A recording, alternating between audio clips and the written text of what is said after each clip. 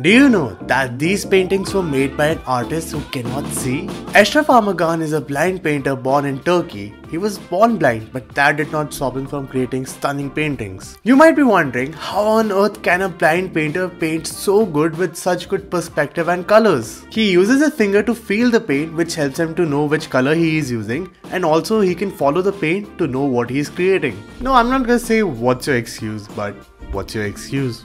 Shut up!